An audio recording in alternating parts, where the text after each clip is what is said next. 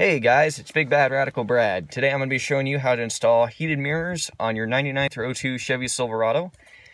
If your vehicle does not have the heated mirror option already, well then this is the video for you. I figured this stuff out myself, and I figured I'd pass it on to anybody else that would like to see it. So without further ado, let's get started. First thing you're going to need to do is take a look at your AC control unit. This was my stock one. As you'll notice, I've got two buttons here and a single button here. If yours is like this, what you're going to need to do is go out and get yourself a new AC control unit that looks like this. It's going to have two buttons here, and it's going to have two buttons here.